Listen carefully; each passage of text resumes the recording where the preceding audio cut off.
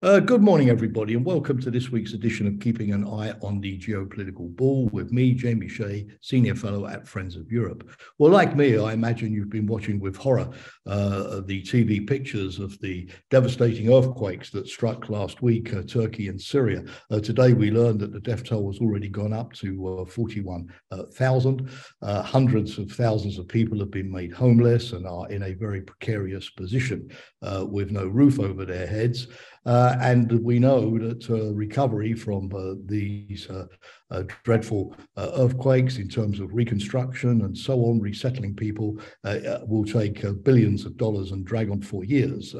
But the question I want to put today is, despite all of the horrors, would there be some geopolitical opportunities coming from the earthquake, which at least could give the whole story a less negative ending? And I see four. If diplomats and statesmen and stateswomen can move quickly enough to exploit them. The first one is in relations between Turkey and Greece, traditional adversaries, a long history of antagonism and disputes in the Eastern Aegean, for instance, over oil drilling rights.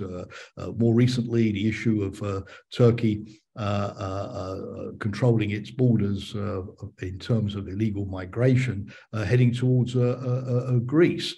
They've been at loggerheads more often than they have been in harmony with each other. But Greece was one of the first countries to offer aid to Turkey in the form of tents and blankets and medical teams and engineering teams.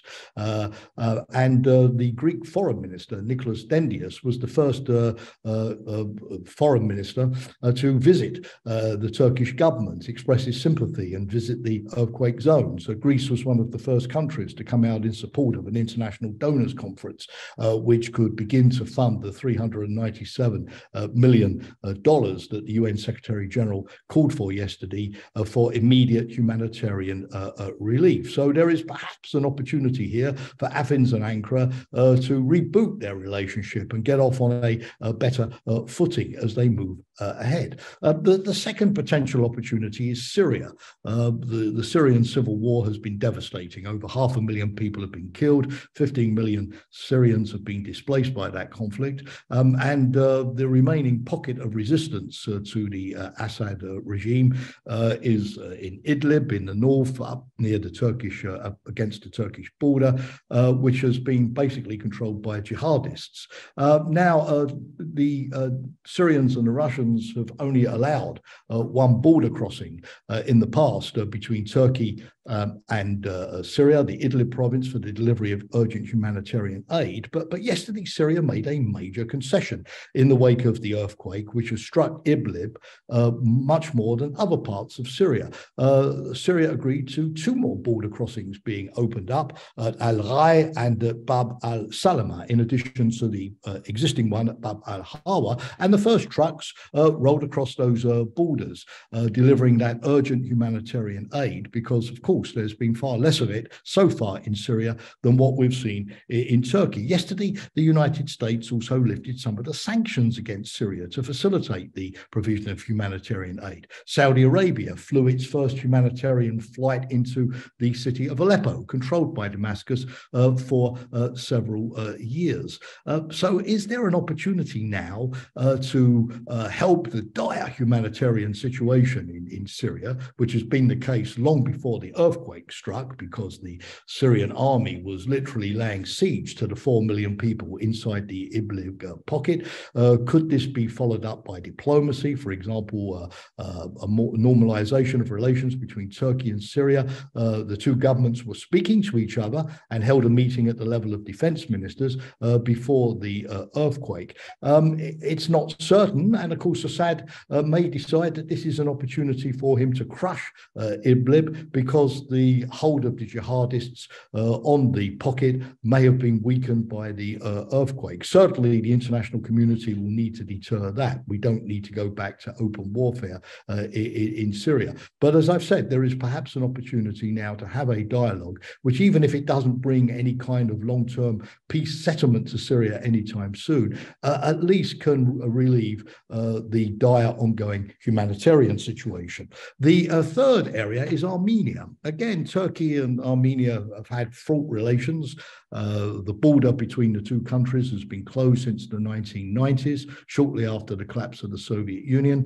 The Turks have not appreciated the way in which Armenia has lobbied the international community to recognize the Armenian genocide committed by Turkey, or at least the Ottoman Empire, in 1915. And the Armenians have not appreciated the way in which Turkey has supported their rival Azerbaijan in the conflict over the enclave of Nagorno-Karabakh. But this week, for the first time in 35 years, the Turks opened a border crossing with Armenia on the Aras River. The Turkish Red Crescent is working with the Armenians so that Armenia can supply its share of humanitarian aid to Turkey. This maybe can provide a momentum that was already started when the Armenian and Turkish leaders met on the margins of the European political community in Prague last autumn as well. Could this be the chance finally to establish diplomatic and commercial relations between Turkey and Armenia? The fourth area is in relations between Turkey and Sweden. As you all know, dear viewers, that Ankara has been holding up for months now the ratification of, through its parliament, of Sweden's membership of NATO. This is based on Turkey's objections to the way it perceives Sweden has been hosting anti-Turkish militants on its territory, associated, for example, with the PKK party for some years, and allowing what it considers to be anti-Turkey demonstrations. But Sweden is currently the president of the European Union. It was also one of the first countries to offer humanitarian aid to Ankara. Its support in the EU is going to be vital for the long-term funding that Turkey is going to need if it's going to rebuild quickly, as President Erdogan has promised as well. So is this too an opportunity for Sweden to sort of change its image vis-a-vis Turkey at the present time and persuade Ankara that it's really in its interest, if it wants good relations with Europe and NATO, to allow the ratification process to move ahead swiftly, particularly by the time of the NATO summit in Vilnius in July. Will earthquake diplomacy work?